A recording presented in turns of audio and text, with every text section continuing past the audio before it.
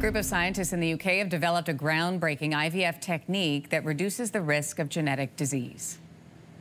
This will change the lives of women who are affected by mitochondrial disease, who run the risk of having a baby who is severely affected and very unwell. We have good data to say that this is fascinating. So 8 healthy babies have been born with the help of a technique called pronuclear transfer.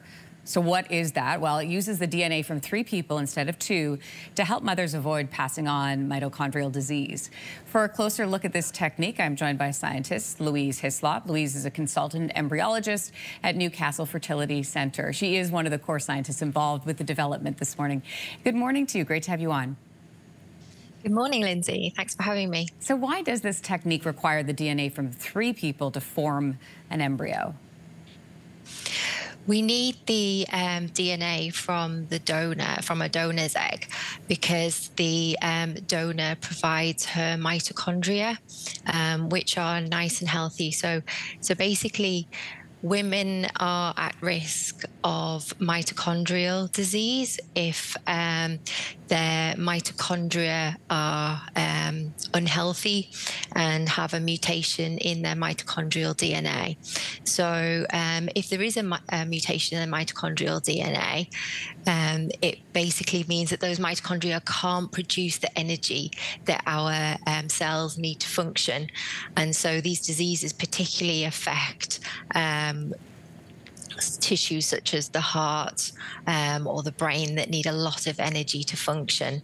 So what we do during the technique is we fertilize an egg from mum, and we fertilize egg from the donor. We take the nuclear DNA from mum's fertilized egg and transfer that to the fertilized egg of the donor that's had its nuclear DNA removed. So what you get left with is an embryo that has the nuclear DNA from mum and dad, so that provides all the characteristics of the individual, and nice healthy mitochondria from the donor that's not affected with this disease. So the disease is no longer there, and this is quite common. I mean, we know that around 1 in every 5,000 people are affected by mitochondrial disease. How severe can that be? It can be extremely severe in that babies, when they're born, don't live very long. Because as I say, if these mitochondria are not producing the energy that our cells need to function, then, it can affect the heart quite quickly after birth. But in saying that, some people can have this disease and it doesn't affect them at birth. It can affect them later on in life. And that's when we see ladies that have babies and they don't actually realize that they themselves have mitochondrial disease until they have these affected children. This treatment has been in progress for about a decade. So who are these families? Like, who are these 8 babies and how did they come to be part of this? So in terms of where we are in the UK, the treatment is very heavily regulated. So these women, they were known to the local specialised centre because they have mitochondrial disease. And because of the levels of the mutation that they had, they were at high risk of passing on severe disease to their children. And until this technique came along, actually there was other treatment options just weren't available.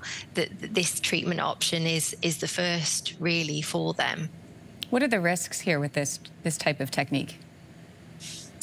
So the risks are that, as I said, we're moving the nuclear DNA from the patient's fertilized egg into the donor's fertilized egg, and it's impossible not to take over some of those abnormal mitochondria from mum's fertilized egg to the donors.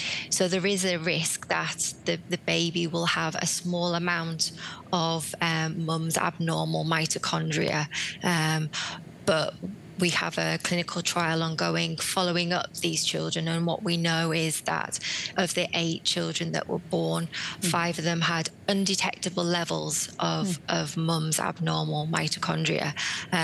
In 3 of them, there was a very low level, but it was at such a low level that we know that those children are at very low risk and unlikely to develop any mitochondrial disease in the future. It is absolutely fascinating. Scientist Louise Hyslop, thanks for your time this morning. We appreciate it. Thank you. If you like that video, make sure to subscribe to the Your Morning YouTube feed, where you can find all kinds of new content posted every weekday morning.